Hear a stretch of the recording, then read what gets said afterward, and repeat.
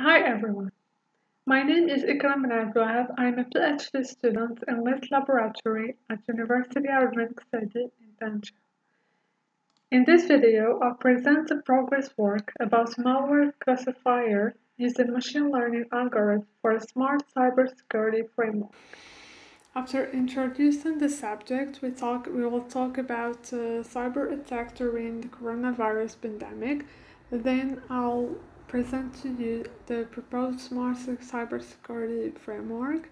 After that, we talk about methodology used in this framework, and I'll show you some of the results regarding to the malware classifier using machine learning algorithms. And finally, we give some perspective on the future works. A malware is software performing malicious actions and behaviors such as stealing information or money, damage users' devices. Today, malware became one of the major threats to the internet because it is so frequently used in cybercrimes. Malware detection and relevant research became a serious issue in the information security landscape. In order to have an appropriate defense and post-attack response, malware must not only be detected but also categorized according to its functionality. We are classifying malwares because of the variety of malware functionality. It is important to clarify differences between kinds of them.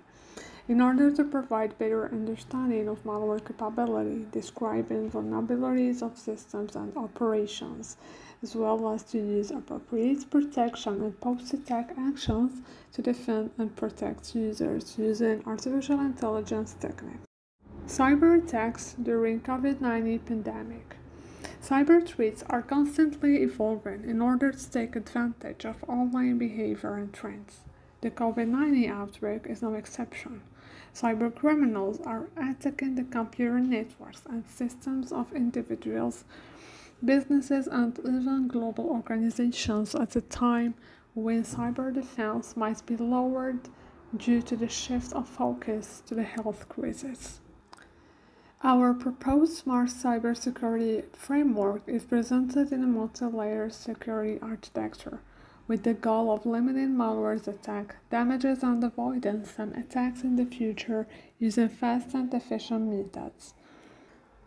In this research, we'll adopt the malware visualization technique where every malware binary is converted into a grayscale image passing by several steps.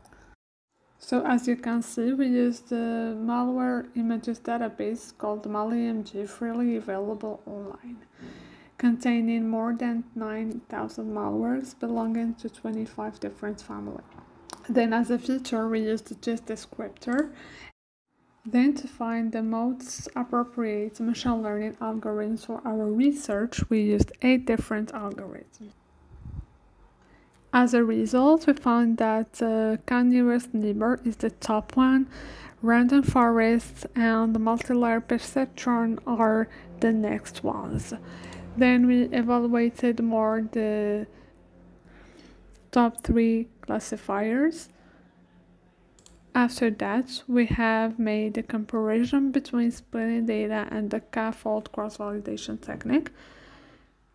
Then we finally found that using 50-fold cross-validation technique gives us the most high accuracy of 98.83%, which is the most high accuracy we have reached using all these parameters.